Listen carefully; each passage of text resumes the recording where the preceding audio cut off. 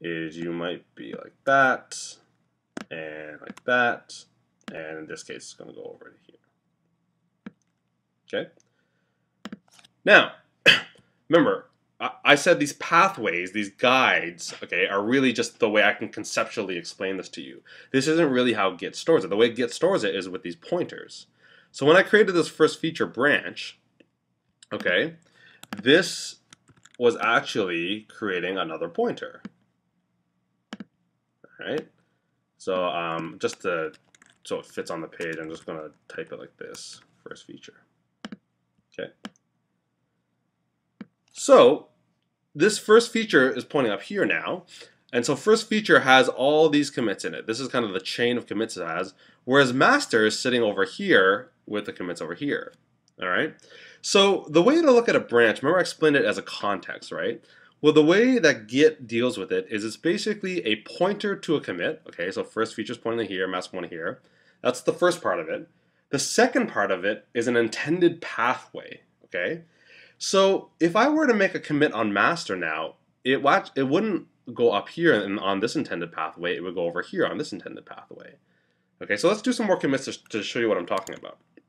So in the first feature, okay, let's say am I still on the first feature? Let me check. Yep, still on the first feature branch. Okay, so let's make another commit here. Edit this again. Some more edits. Okay, and I'm going to stage it, and I'm going to commit it. More first feature stuff. Okay, now I've made another commit.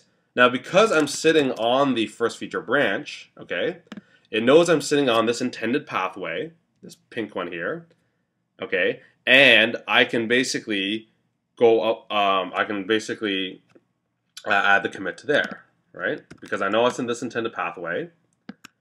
And because I made that commit, this first feature moves to that header there. Okay, so you can see how this is coming together now. Okay, now I want to do one more commit. All right, so let's do last first feature commit. Okay, so there it is, and I will add it, and I will commit it. So last first feature commit. All right, so now I made another commit. So again, it's going to create another one of these commits. All right, and this moves up to here. All right, I'll draw some lines here to show you that they're actually connected. Okay, so now we're sitting in a situation where we have the master branch, okay, and from this commit we did a checkout. So we created this new pathway, this new context, all right, and we started making some commits over here. Okay, now let's say we are done with the first feature and we're ready to kind of consolidate these, okay? We're ready to kind of get rid of the first feature branch and kind of merge this together. In other words, we want all these changes to merge over to here, okay? Now, in doing this, I want you to really remember what I'm saying, that these pathways, these kind of intended pathways are invisible. They're not actually part of Git. They're not like actual physical things in Git, okay? They're just a way to demonstrate what I'm talking about here. So when we do the merge, okay, from the first feature branch onto the master branch, right? We basically want all these changes to be applied on top of this guy, right? Because the master branch is sitting way down here at commit number 3, and first feature is sitting on 4, 5, and 6 commits, right? So I want the master to be caught up to here, so I'm going to merge the first feature over to the master branch, okay? So let's see what happens when I do that. Okay, so the way to do a merge, remember, is you have to check out to the branch that you actually want to change, you want to affect, okay? And then I'm going to do a git merge, and then I'm going to merge the first feature, okay? If you have git autocomplete, you can just type tab to search that. Okay, so git merge first feature, and I'm going to hit enter. Now see what happens. It says fast forward. Now what does that mean? And this is the whole point of the video. what fast forward means, okay, is that when you did a checkout to another branch, the branch that you're merging into master, okay, or whatever branches that you're merging into, since you've done that checkout and you've done a bunch of commits on that branch, so since we did a checkout of first feature and we did a bunch of commands on this branch, okay, what it's saying is that you have not touched the master branch since that's happened. Okay, you have not done any work on the master branch since you've checked out the first feature and done that. So in that case, it's very easy to just add these commits in first feature on top of the master branch. Okay. Now again, this is conceptual. Okay, I'm saying invisibly, conceptually, you're just adding these commits on top of this branch. Okay.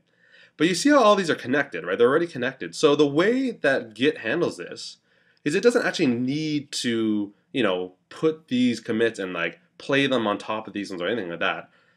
Because remember, Git only deals with these pointers, and all that Git has to do this merge, all right, is all it has to do is take this master pointer and move it forward to 4, 5, and 6. So now master and first feature are sitting at the same place. Okay? So again, what fast forward means, okay, it's a very specific condition that says since you checked out from this branch, okay, into first feature, you have not made any changes to the master branch, okay, since first feature happened. Okay? And now that you're merging it back, I don't have to do any fancy merging and figure out what to keep and what not to keep. I can just move that pointer and fast forward it up to the top here. Okay? And effectively what happens in that case is master and first feature are basically the same branch. Okay, so what effectively is happening, all right, is that this is just one pathway, okay? You can ignore these lines for now, but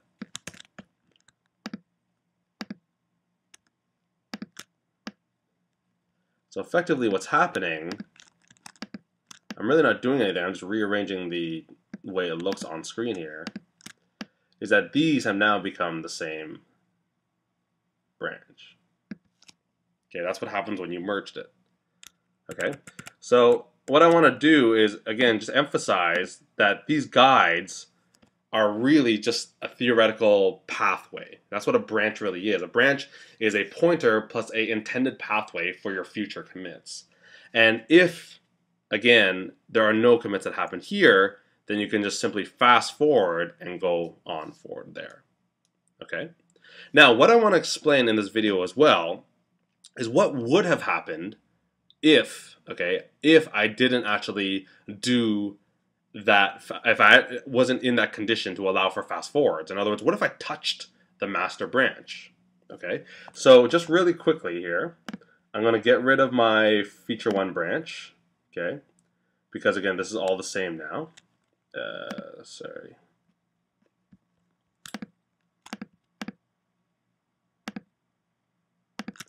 Okay, so this is effectively all the same branch now.